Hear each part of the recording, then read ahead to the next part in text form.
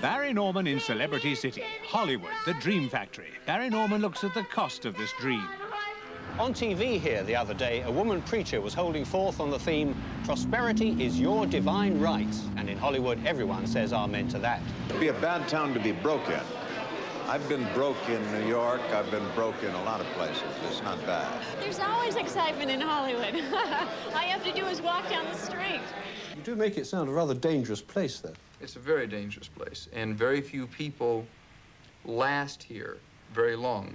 Everyone in this town likes to be associated with celebrity, and nearly everyone wants to be a celebrity. Just recently, they held a survey of 13-year-olds and asked them who they most wanted to be when they grew up. The president, perhaps, an astronaut, a great doctor? No. Most of them wanted to be Burt Reynolds. Barry Norman presents his unique perspective of Celebrity City tomorrow at 9:25 on BBC1.